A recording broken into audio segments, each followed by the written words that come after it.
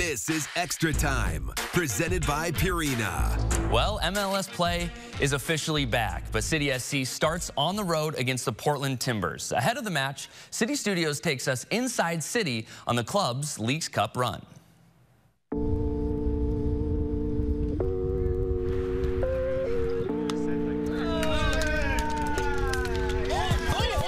Really, Leagues Cup allowed us to try to build a lot of continuity in how we wanted to work, how we wanted to play, but more so than anything, it just allowed us time to come together and really try to get everybody, singing from the same tune sheet. I think we played a really good tournament. That's why it was really disappointing for us to got knocked out, because I think we were the better team than Club America.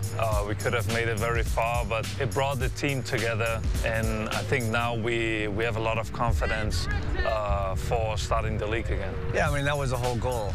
We knew we had a small amount of time to try to get as collective as possible, get everybody together, and especially the new guys, like integrating them into this has been really important, and they've been fantastic from that regard. I think we brought in some quality people as well as really quality soccer players.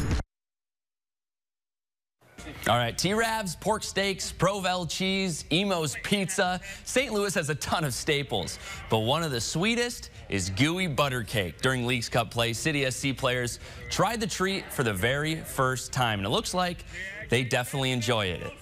I know I do. Thanks for joining us for Extra Time this week. Be sure to tune in every Friday evening at 6:45 right here on First Alert 4. Enjoy the match. This was Extra Time, presented by Purina, creating richer lives for pets and the people who love them.